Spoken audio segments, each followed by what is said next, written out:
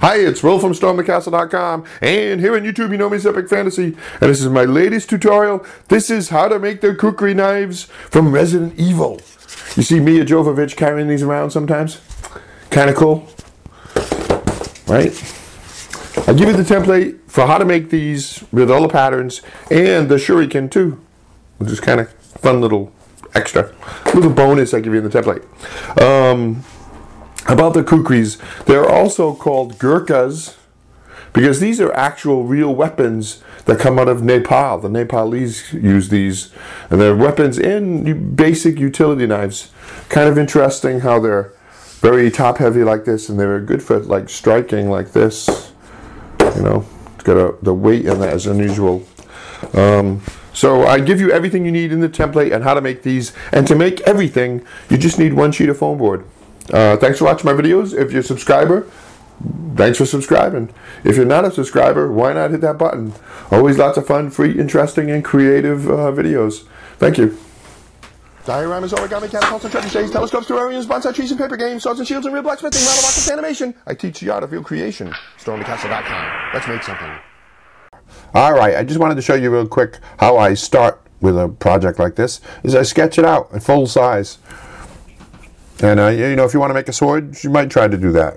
Sketch out small first and then full size. Okay, so print up the template. The link is in the description of this video down below. And cut out the pieces. And there's only 2 pages, not many pieces. This is an easy project. You can have it done in no time at all. Now pieces 1, 2, and 3, lay them out like this.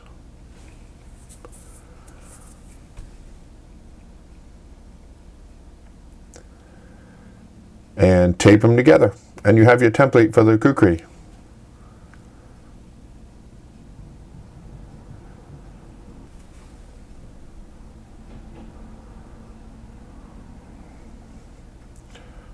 So, and all you need for this project is one sheet of foam board. Lay that template out on your foam board and trace it. And if you're only making one Kukri, then you just do 2 of these. But if you want to make the pair, the set of them, you make 4 of them. So trace as many as you need. Each Kukri needs 2. So there you go. I have 4 because I'm going to make a set. And then lay out the handle pieces, which is part number 4, and make 2 of those per Kukri. Kind of a weird word, Kukri. It's funny to keep saying it, Kukri. It's like cuckoo clock. Now, and don't forget to trace out the little embellishments there on the handle piece, and you do that by pressing down on the template. It causes an embed in the foam board, and now you can follow that embed to draw in the lines. And if you're going to do the shuriken, do the same thing. Tape it down, press down firmly with a blunted pencil, and that causes an imprint in the foam board. So you can lift it up, and now you can draw it out. Because it's easier that way, particularly with the shuriken, because otherwise it's a little tricky to cut all of those pieces out and then hold it while you're tracing it. Just easier this way. So there we go. Everything is done. One sheet of foam board. Very nice. Cut those pieces out. And let me show you a tip when it comes to cutting foam board. I am using an X-Acto knife, which is the best. But you do this, you do 3 passes. You cut, 1 pass cuts the top sheet of paper. The second pass, press harder and cut through the foam. And the 3rd pass, you press even harder and you cut through the bottom layer of paper. And that's how to cut foam board easily. Don't forget to do those. And you might want to try a sawing action like this for the delicate parts. But there you go, it looks good.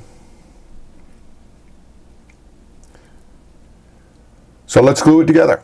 You can use any kind of glue you want, a white glue, hot glue gun, practically any kind of glue will work. You probably could even use a glue stick.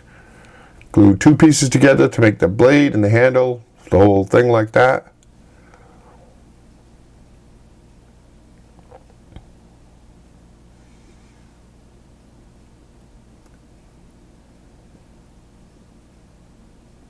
And then trim any excess or anything that doesn't match up nicely. Now let's do the handle pieces. And I want to show you how to do these. One handle goes over and one handle goes under, but that under piece has to be flipped. So the drawing is on the wrong side. I'll show you how to fix that. But we're going to do all those four. There's 4 parts to this, 4 easy parts. We want a bevel on this part and where the blade is. So cut along the line like this. Just cutting through the top layer of paper. And then hold your knife at an angle and cut the foam board like this so it it forms a bevel.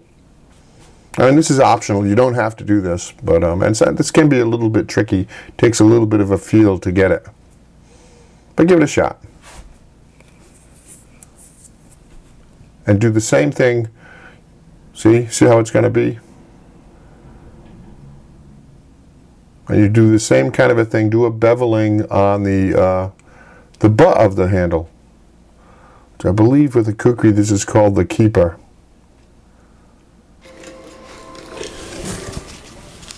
And a little bit of sandpaper will help smooth things out.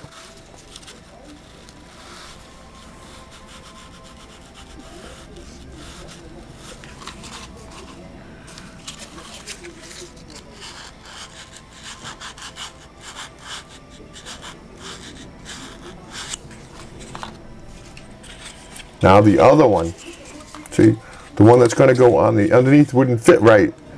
So you have to bevel the other side. So transfer those 2 lines onto the back. See, one here and one here. And then bevel those. And then now finish off the handle pieces by cutting out the pins here. And this is optional. You don't have to cut these out. But let's glue it all together. You glue one on the top, and the other side that you had transferred the pattern with, you glue on the bottom, and that's it. The Kukri is built. So let's paint it. Paint the handle black.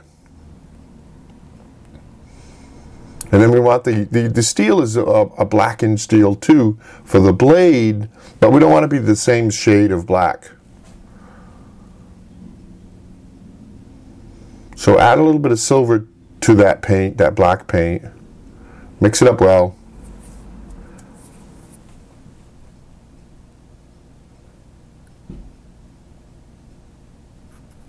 And then paint the blade that new shade of black.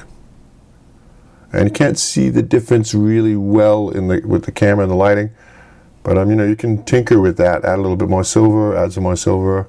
So it's a different shade of black, and it shows.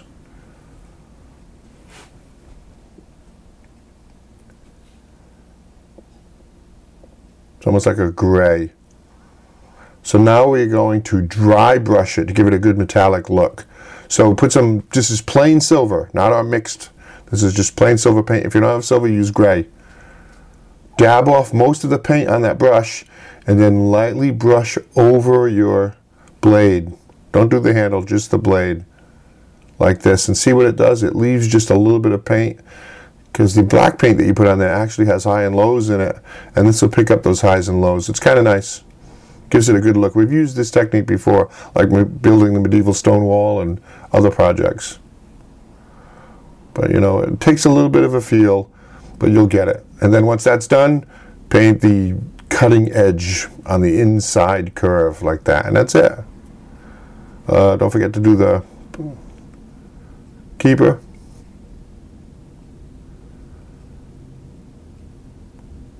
Silver. And now a little trick here, if you have a hot glue gun, put hot glue in those holes we cut, because we're going to transform them into like golden little jewels. But that is optional.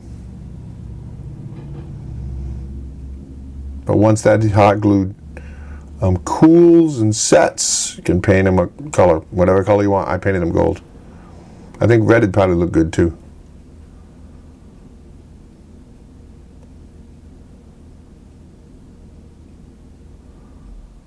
Now the shuriken, you can do a similar thing with that. For that center circle, fill it with hot glue.